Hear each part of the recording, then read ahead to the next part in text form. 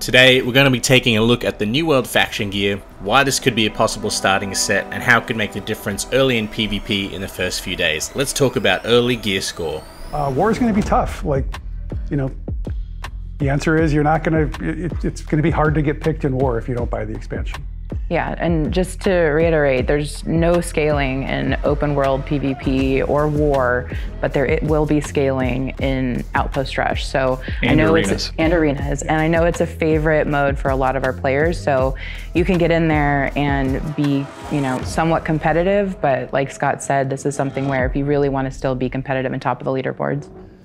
Knowing there is no scaling, let's take Mikro's BIS Armour perks looking at the faction gear on how we can set up early.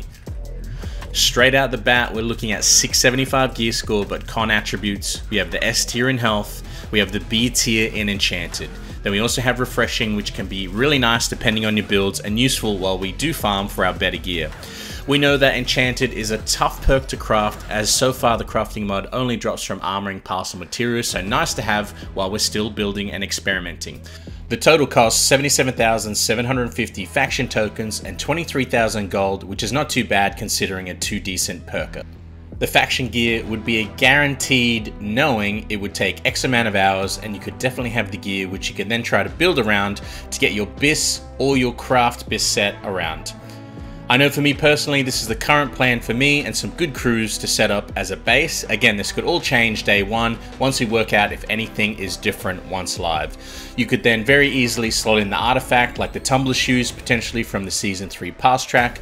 And by this time, you probably farmed your artifact weapon from day one. If you haven't got your artifact, then you may want to try and look at the faction gear weapons also as a base, but I think most will go for the artifact weapon early.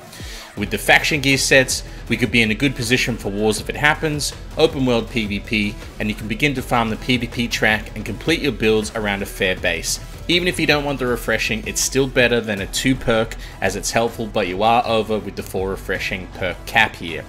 So will you be farming your BIS gear first, or will you go for the faction gear and build around that in the first few days? Let me know in the comments, or maybe have a completely different approach. Would love to hear your thoughts and ideas. If you like the video, don't forget to like and subscribe, or you can catch me live on Twitch. I will catch you in the next one.